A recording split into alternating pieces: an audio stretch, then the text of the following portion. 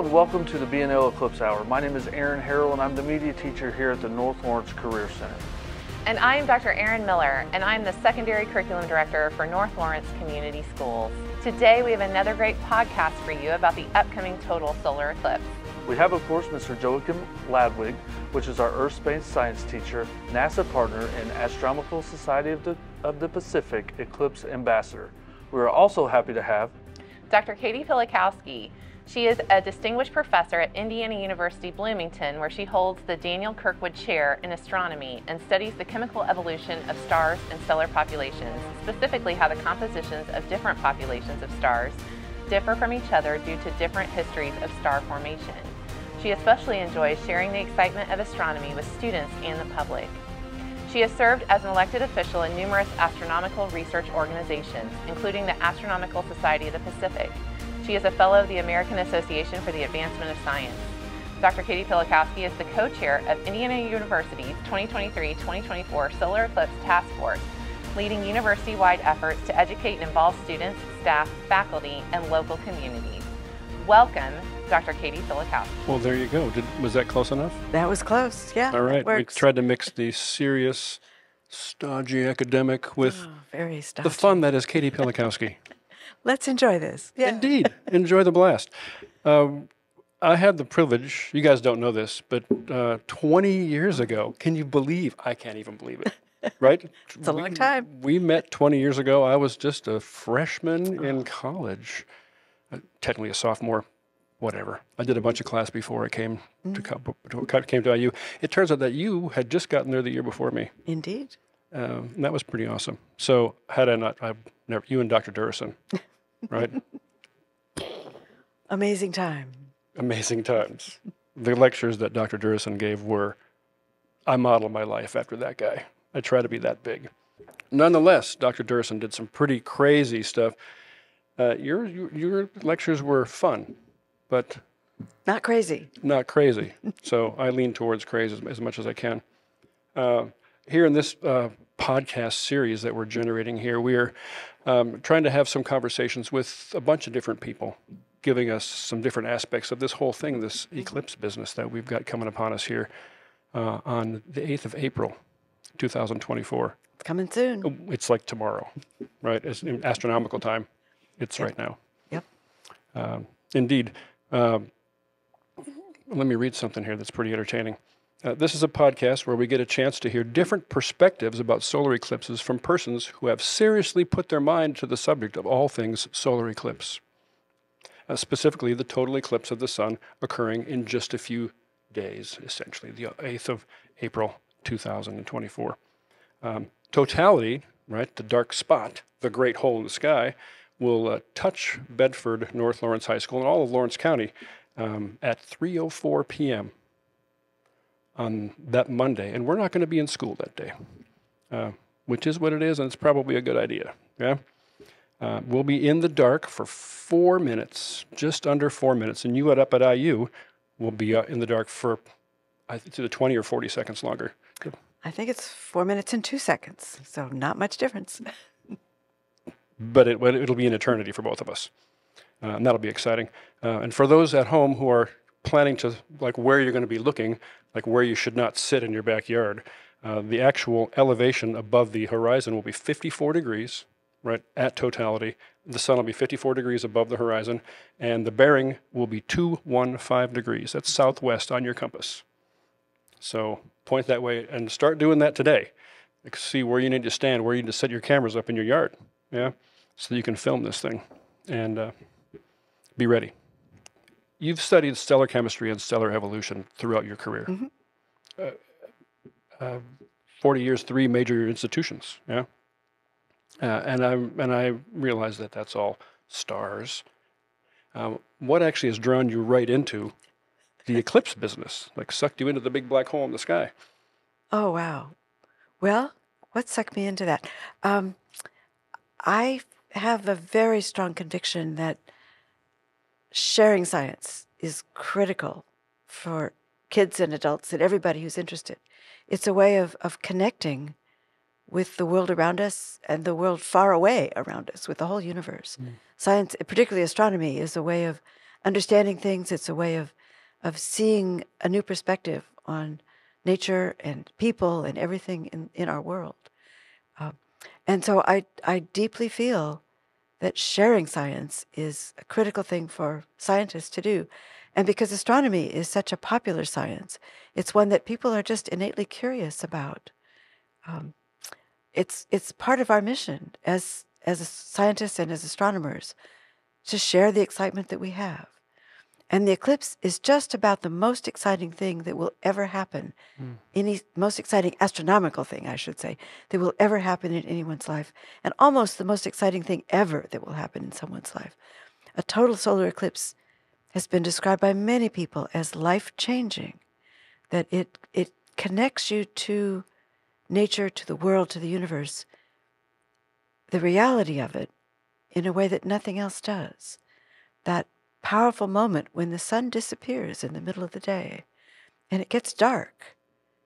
It's incredible to see the corona, to see the chromosphere of the sun, and understand the relationships between the bodies of the universe, the sun, the moon, the earth, the stars. The planets will be up. There might be a comet. It just provides that connection that it's hard to feel any other way. So sharing that, making sure people are ready to enjoy it safely, to understand what they're seeing, to share it with others, that's an important moment for everyone. Absolutely. I get more excited every time I think about it. Every minute, that's right. That whole everything's connected thing. Yeah. It is. That's right. It is. I'm going to interrupt. We have our first question from a student here. We have Jay from Mrs. Spring's class of first grader at Shawswick asks, why does a total solar eclipse happen? Oh boy, that's a great question. So the moon orbits around the earth orbits around the sun, and every now and then the earth, moon, and sun exactly line up in a straight line. If the moon happens to be in between the earth and the sun, the shadow of the moon crosses the earth, and that's what produces an eclipse. And if you're in exactly the right spot, the moon is exactly the right size, then it will completely cover the sun and it will get dark. If the moon happens to be on the other side of the earth, far from the sun, so sun, earth, and moon is the lineup, the moon passes in the earth's shadow, and that produces a lunar eclipse. The moon gets dark in the night sky. So these eclipses really tell us something about the orientations of the planets and their sizes in space. That's an exciting way to begin to understand the basic layout of our universe. Good question. And that's 3 questions from my list. So nice job, Jay. Way to be there. All right. So we'll get to mechanics. One of my professors taught me a long time ago, they said there's 3 parts of a science question. There's the what, the so what, and the now what. Yeah? And so the what is the mechanics. And you've touched on it a little bit, and I don't know if there's more we should add without having a graphic to talk about. I don't know. I can try if you like. Okay, so how about if I throw out some thoughts that came to mind along the way? You mentioned it's got to do with the placement of the sun, the earth, and the moon, or the sun and the moon And the earth. right? We were all down with that. So there's that. Now, every month, the moon passes between the sun and the earth, but that's not an eclipse. Right. You want to know why not? I do. And I'd like some numbers, please. Some numbers. Oh, boy. Okay. So when we think about the plane of the Earth's orbit around the sun is in basically the center of our solar system. The Earth orbits around it, takes 365 and 1/4 days to make a full trip around the sun. And that defines the plane of our Earth's orbit. The moon takes, well, it's a little hard to pin it down, but about 29 days to make one full trip around the Earth in its orbit. But that orbit of the moon around the Earth is tipped at an angle of about 5 degrees. And so sometimes the moon passes above the Earth, and sometimes it passes below the Earth. So its shadow doesn't fall on the Earth, but rather above or below the Earth. And in that case, we don't have an eclipse. we see a total eclipse on the Earth about every 18 months, somewhere on the Earth. And that depends on exactly the orientation, where exactly the moon is in this plane as its orbit is sort of tipped by this 5 degrees. The other thing that happens is that the moon's orbit is not a perfect circle. And so sometimes it's a little further from the Earth and sometimes it's a little closer to the Earth. If it's close, that means that the moon blocks a larger part of the sky around the sun. If it's further from the Earth, then it doesn't completely block the sun away. So back in October, we had what's called an annular eclipse, when the moon was a little too far away and it didn't fully block the sun. But in April, the moon will be closer to the Earth. And so it will completely block the sun. And because it's pretty close to the Earth at that time, that means that the shadow of the moon on the Earth will be a little bit bigger. And that's why we have such a long period of totality, that 4 minutes and 2 seconds, because the Earth and moon separation is a little bit shorter than it usually is, a little bit smaller. And so we have a bigger shadow on the Earth and a little bit longer period of totality. Nicely played. It's like you do it for a living. Almost, I feel like I'm right back in class again. And I have tried to repeat these words so many times and drawn so many models and used clay and other ways to do it and toothpicks and flashlights and all kinds of stuff. And it's not the same as if you just have it happen to you. Dr. Caty, we have a question from Claire in Mrs. Chastain's 5th grade class that goes right with what you were saying. How many total eclipses will a person most likely experience in their lifetime? A person who stays in one place their whole life has a pretty small chance of witnessing an eclipse, or a total eclipse at least. Seeing a partial is pretty common. Every few years we see a partial eclipse. But at any given spot on the Earth, we'll see a total eclipse about once every 375 years. But if you're willing to travel to a place where a total eclipse will happen, then you have a pretty good chance of seeing a bunch of them. I've been able to see 3 in my lifetime. I saw the eclipse in Oregon, Washington, along the Columbia River Gorge in 1979. I saw the total eclipse down in Kentucky in 2017, and I'm really looking forward to the eclipse in 2024 in Bloomington. Thank you. Wonderful question. I encourage everybody to take every possible chance to see this total eclipse because they're so rare. It's so hard to get to one. And if one's coming to you, you really ought to take a look at that. It's an amazing experience. I have students, and they ask great questions, and some of them get a little fanciful because great questions need to be out of this world, right? A different perspective. Some have asked, is an eclipse a gateway to another dimension? Ooh, wouldn't that be cool? It would be super cool. Super cool. If you're in a science fiction movie, probably. But in reality, unfortunately not. It's just one of those things that happens, you know? So it's a strictly physical phenomenon. Although many, many cultures have established stories about eclipses and how they relate to life here on Earth. Those stories are fascinating, and they really reveal a lot about individual cultures.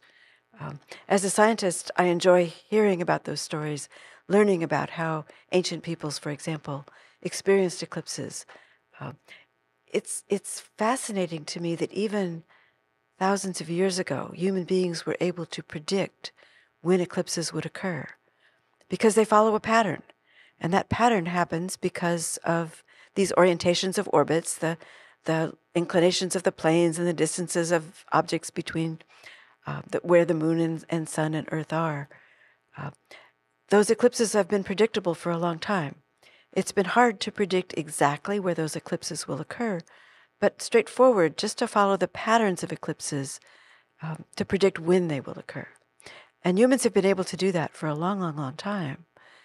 And it was, I guess just a few hundred years ago that we were able, scientists, astronomers, were able to predict where eclipses would fall. But nowadays, we can be incredibly precise about where those eclipses will be to the second when they will pass in any given place on the Earth. that's all mathematics. So people interested in eclipses and wanting to calculate this, that math is what they need to work on. Math is a really important subject in almost every area of science. So those math problems you do may seem kind of useless, but believe me, comes in handy every day in my work. Absolutely. One of our guests upcoming has a lot of information about the cultural references you make about eclipses in the past, our culture, and moreover, the cultures of the past, the broader world. Because our culture, I remember one of my professors saying a few years ago, about 20 years ago, that we're less in touch with our solar system than any other generation has been since the dawn of mankind. And I think we should take some steps to fix that. Get more aware of what's going on around us. It's hard to do with all of the artificial lighting. That it's very difficult to see the sky at night, particularly if you're in a city.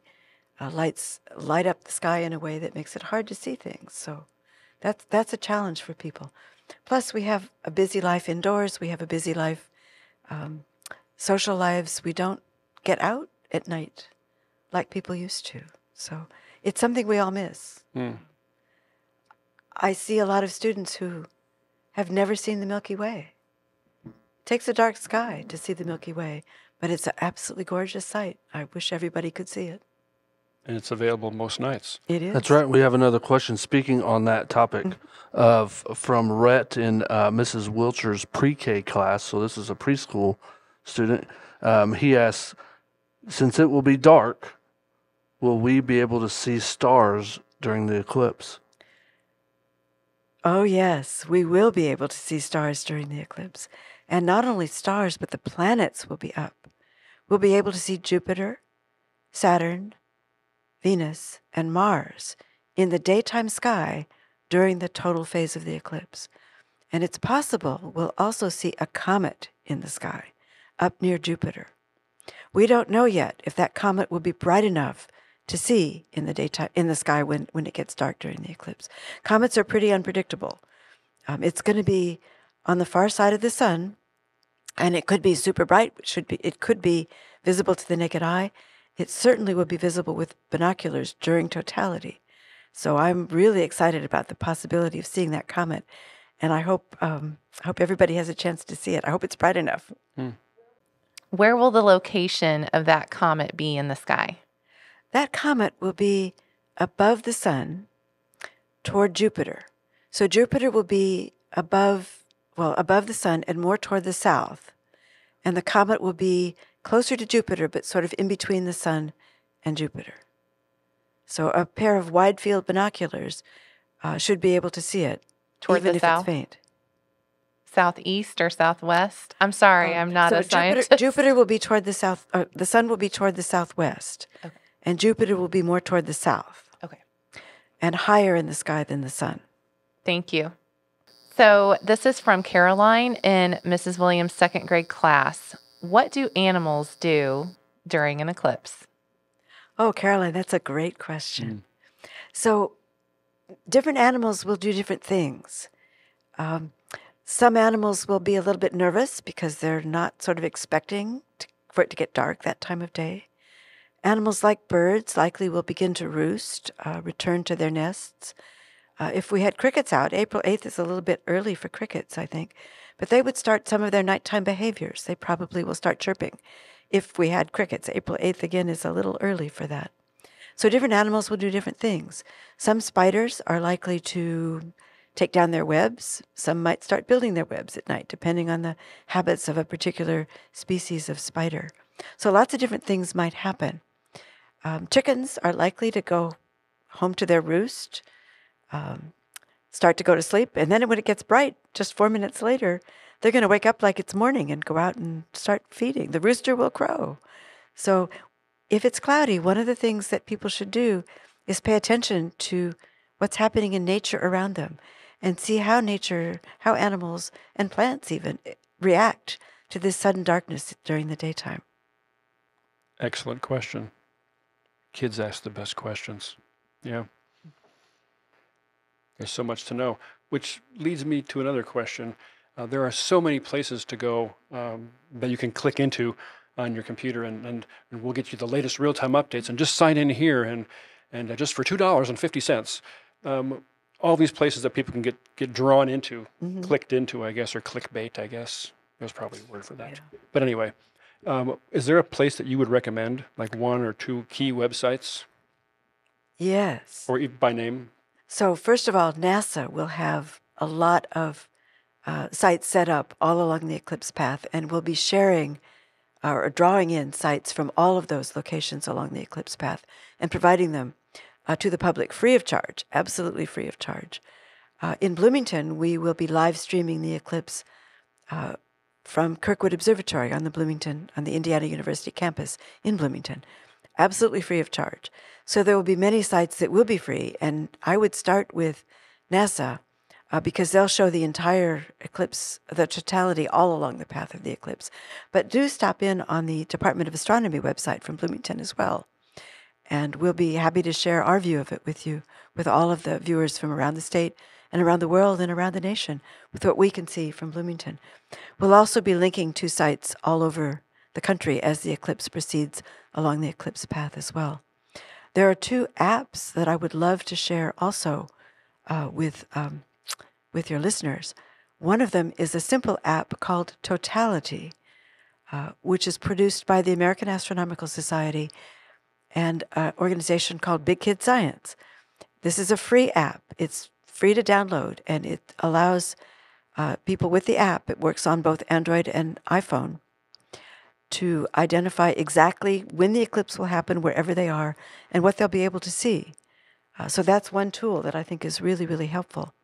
Another tool that's really wonderful is called Solar Snap, which allows people to use their cell phones to make multiple pictures and to control the phones to get good exposures of the eclipse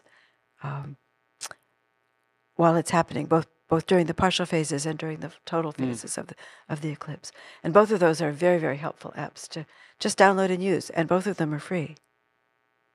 Very cool. Solar Snap comes also with a cover, right? A big filter that you can flip over the front of your phone.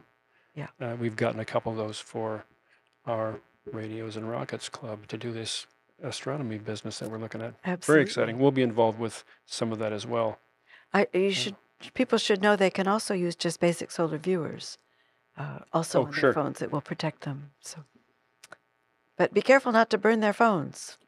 Don't just keep pointing it at the sun for a long period of time, because it will damage the phone. What about alternative viewing methods, viewing mechanisms, and tools? We won't all have ISO-approved eclipse viewing glasses to put on our heads during the eclipse. So what do we do? Lots and lots and lots of methods to see an eclipse. Very simple things. A plain white piece of paper with a pinhole in it will produce an image of the sun on the ground below. Easy to see, easy to do. A simple thing like a colander from the kitchen. Take it out, and it will produce a whole multitude of little holes. Has a whole multitude of little holes, and will produce an array of images on the ground. Students interested in an art project can sketch a simple design on a piece of paper and then use a push pin to poke holes to trace out the design, and then that design will be reproduced on the ground below during the partial phases of the eclipse with little crescents of what's left of the sun. A pair of binoculars can be helpful as well. If you point a pair of binoculars, never look through them at the sun, of course, but pointing a pair of binoculars at the sun and letting the image fall on the ground below will produce a nice image of the sun as well. So don't leave them around for younger brothers and sisters to play with, because they really shouldn't be looking at this. Nobody should look at the sun through binoculars.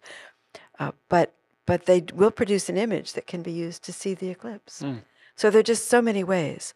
A simple cereal box with a pinhole punched in one end and a white card stuck on the bottom can be used, and a hole for viewing the bottom of the cereal box will produce a simple image of the sun that can be used to see the eclipse as well. There are so many indirect methods of looking at the sun that there's really no reason for anybody to try to do that with the bare eyeball.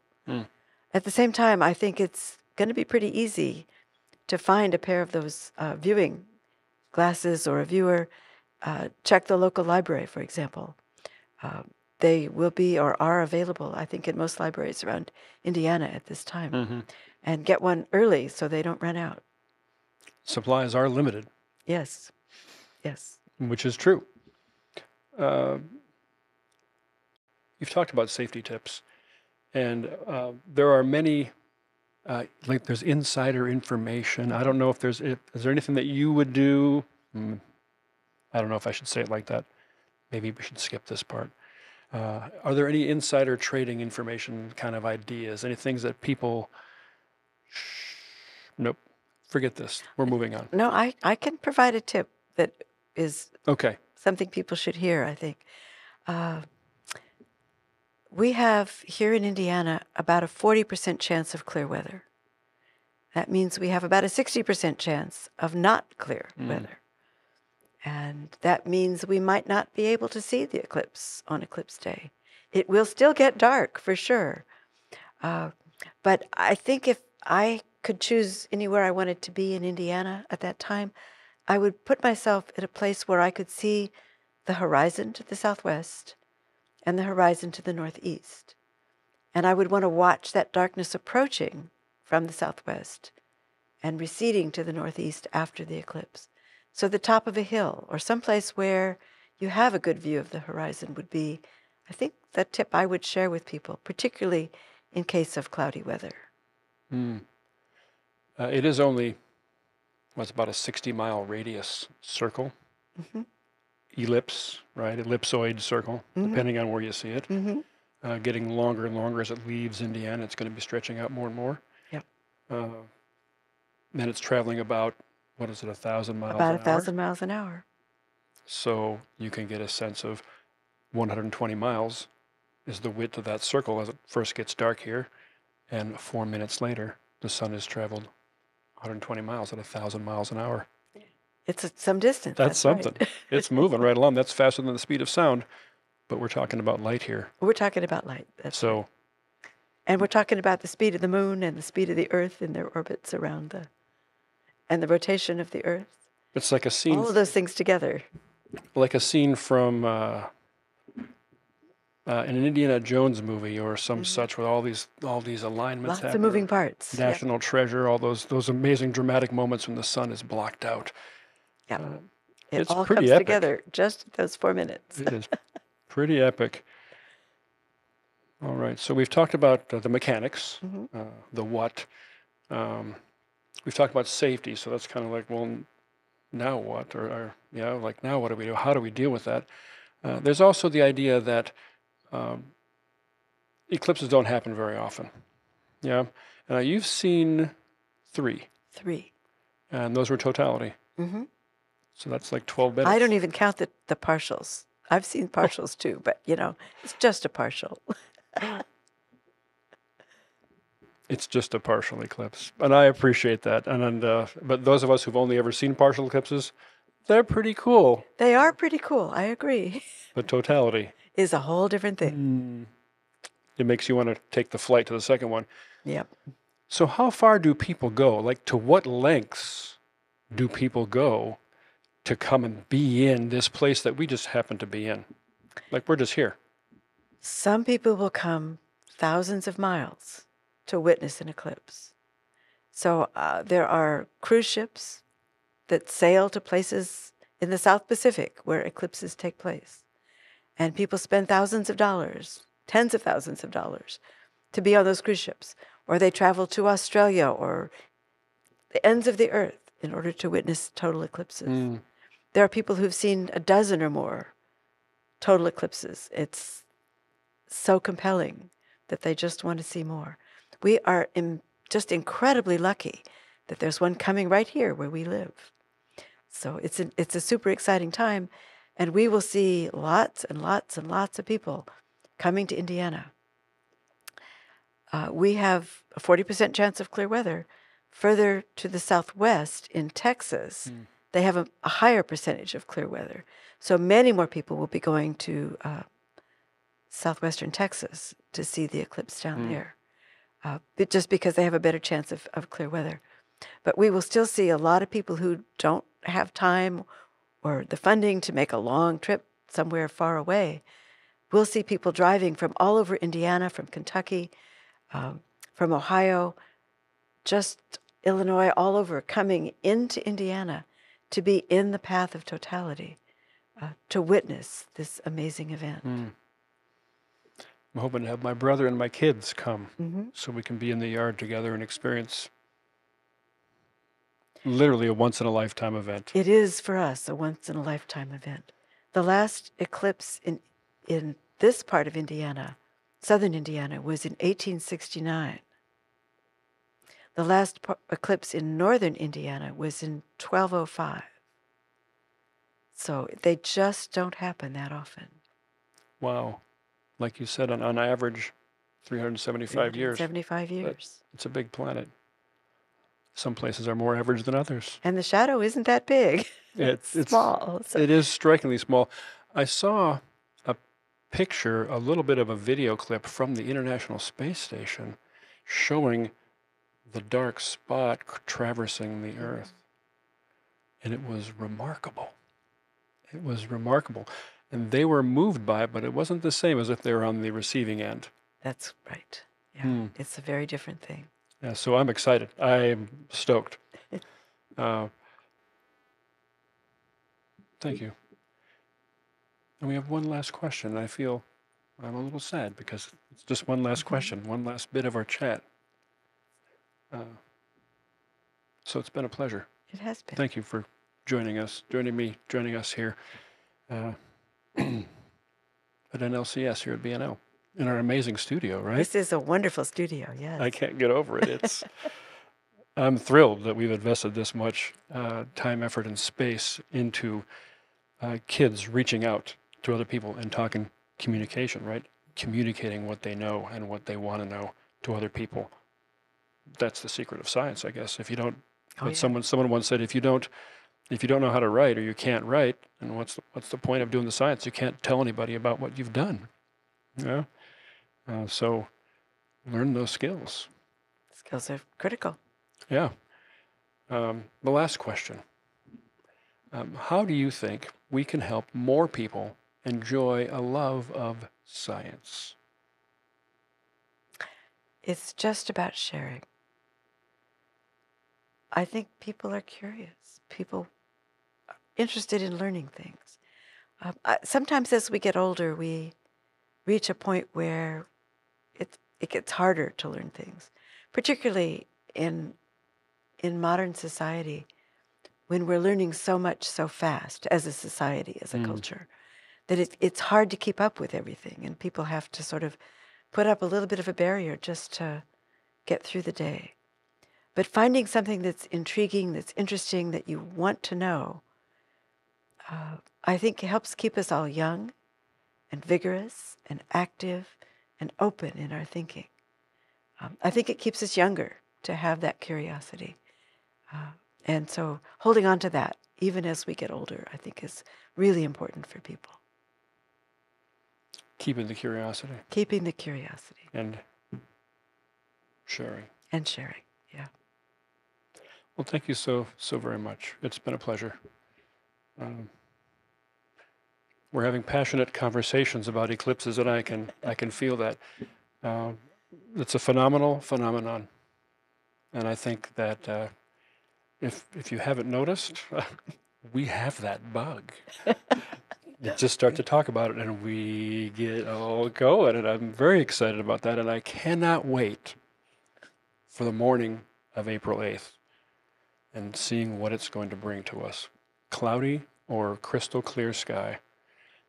There'll be a gazillion people here wanting to park in my grass, and it's going to be an amazing experience.